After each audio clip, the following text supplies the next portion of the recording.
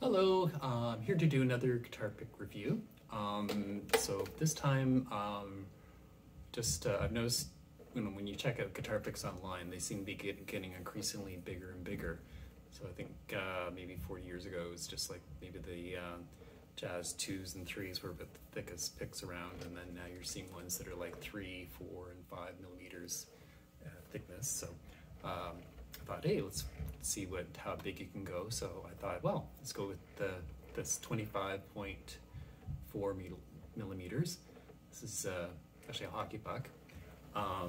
So we're just going to see how it sounds. I was going to do this on April Fool's Day, but you know, with the internet the way it is, every day is the April Fool's Day pretty much. So this is made by Inglasco.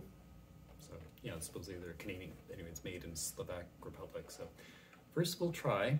I feel a bit silly doing this, but anyway. So first we'll try the acoustic here. So just do some basic strumming.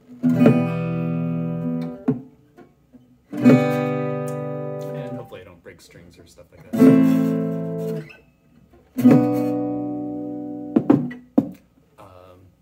Yeah, for comparison, I'll try with the Gin Dunlop Delrin thing. It's 2 milliliters.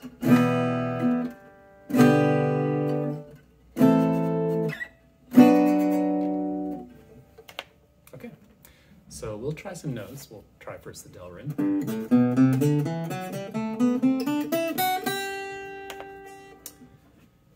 We'll try the hockey puck.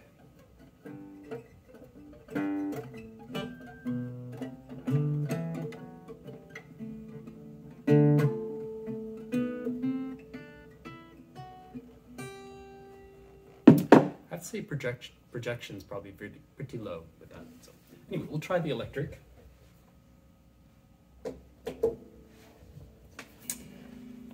first the Delrin, Jim Dunlop, so some chords.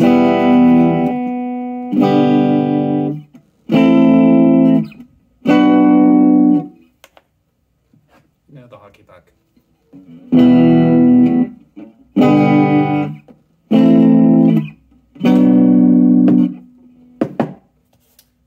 Try some notes. And now the hockey puck.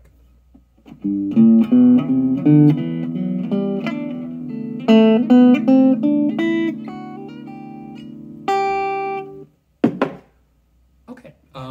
Anyway, this, maybe this has, I know it's jazz players and heavy metal players tend to like thick picks, so maybe we'll try this as a jazz.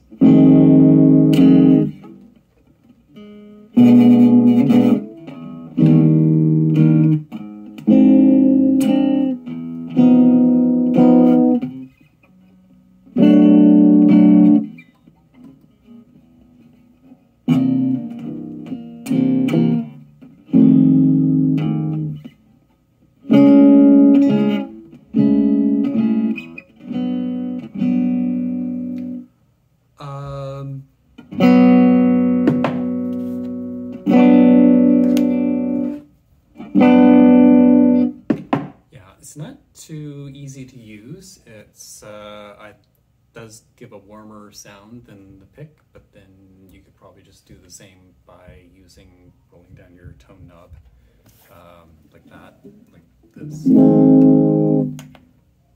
So yeah, so I don't think these are going to catch on as a guitar pick, but if you've tried other things, unusual things as guitar picks, maybe add a comment below. And I'll see you in the next video. And if you liked it, click on like. And if you thought this was the stupidest guitar pick video you ever saw, then yeah, maybe add a comment as well.